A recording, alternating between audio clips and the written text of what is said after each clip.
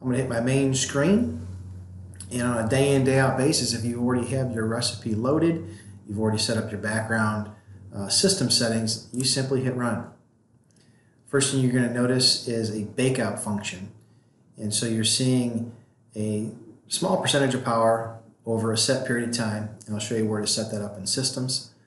And it will essentially go through and bake out moisture. I've sped it up for the purpose of this demo. You can see it moved right into even soak on group 1. Group 1 is shown here. You can see that is the only group actually pulling amperage under a percentage of power.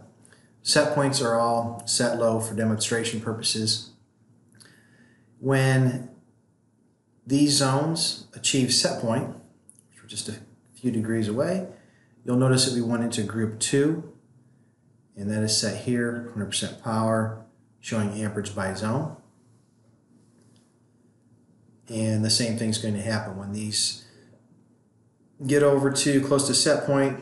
You're going to see that move into group 3. For visualization, I can show you here on the graphs. You've got your set points in the green and then your alarm points in yellow around it. You can see that these zones have already made it into their set point range. You can see you've got this group here moving its way up. Come back to our main screen.